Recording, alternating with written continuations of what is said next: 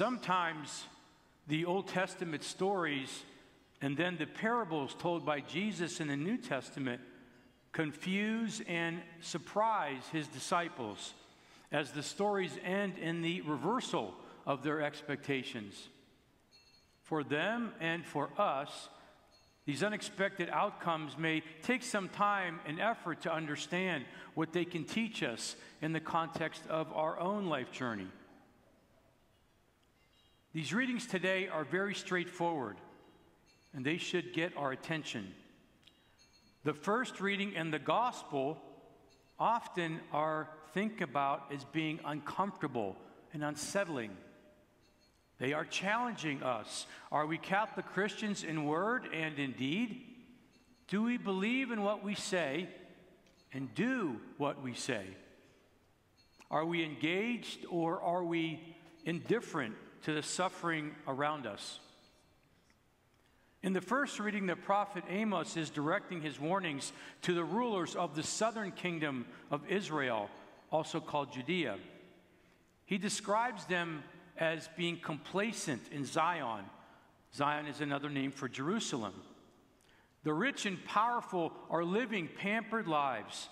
They pay no attention to the devastation happening in their own countrymen in the north of Jerusalem. They are ambivalent and unrepentant. They do not follow the scripture teachings. Their selfish behavior will eventually lead to their exile from their homeland. They will also be the first to lose their freedom and their independence to this Roman Empire. They become the poor, the suffering, and the outcasts.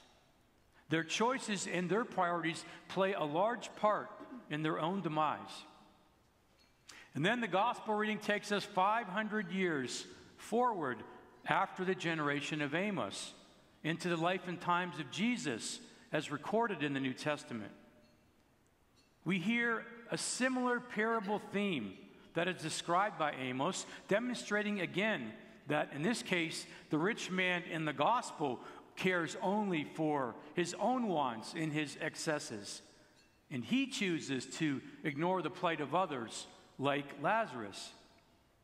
The description that we hear of Lazarus in the gospel is graphic and it is haunting. It reveals the painful and the horrible existence that Lazarus endures, giving or sometimes going unnoticed or ignored by those around him that have the resources to help him, like the rich man. Lazarus was subject to a miserable physical existence, and yet his soul was in the hands of the Lord. We all know the psalm, "The Lord hears the cry of the poor," and the Lord expects us to have a preference for the poor among us, to help support the poor in our own life priorities and in the actions that we take. These two readings provide us all with the opportunity to examine our lives, to determine what is most important to us. The rich man was materially wealthy, but he was spiritually poor. He shows his indifference to the physical needs of Lazarus. He doesn't be mean to him, he simply ignores him. Interesting that the rich man is never named in the parable. Jesus places the responsibility and adherence to the commandments to all of us, to keep the love of God and neighbor as ourselves as priorities, and to share in that responsibility to make the world a better place, especially for those who have limited resources in materialism and in spirit, those that are mistreated, who feel unwanted and unloved. The rich and powerful are not condemned for their wealth, but they refuse to share it, which is the problem. Not for their power are they chastised, but for their indifference and their inaction to help ease the suffering at their door and all around them. We know that we live in these polarizing times. The wealth gap between those who have means and those who are desperate is growing, while the lack of resources for many force them to suffer in silence. Entire groups of our sisters and brothers are marginalized by their economics, by their race, by their gender. Our own community, right here in Las Vegas, realizes the polarization of wealth that exists and the prosperity that's there for some, and then the inequality and the injustice that is growing for the working poor, the homeless, the refugee. Here in Southern Nevada, across our country, and as we know, horrendous suffering that we see happening around the world. An example close to my heart.